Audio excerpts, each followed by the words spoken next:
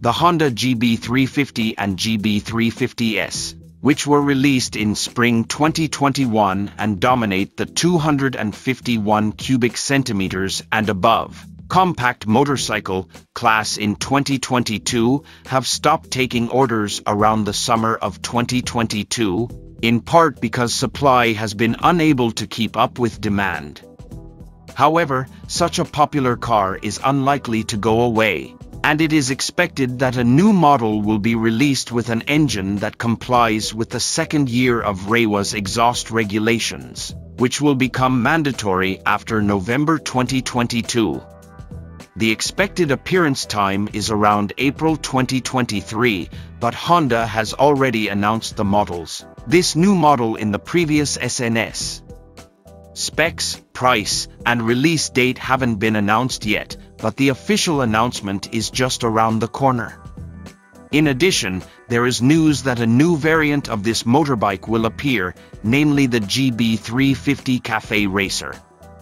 The launch of the Honda CB350 Cafe Racer motorbike has been widely discussed on social media, especially for Twitter users.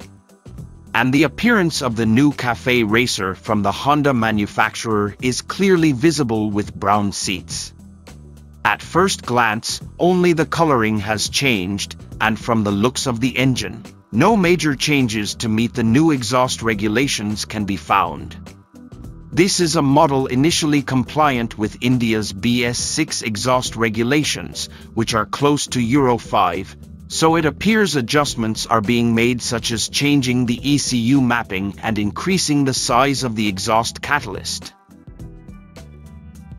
The Honda GB350 had the fuel tank and steel side covers painted white, and the rear shock springs were changed from silver to black. The brown seats and gunmetal step holders look a bit lighter, but the lighting in the photos gives a brighter overall impression, so it's unlikely that anything will change. As for the GB350, the bluish fuel tank is more impressive than the conventional gray. It looks like the stripes around the side cover logo have been removed, and side reflectors have been added to the front fork. It's the same for the GB350.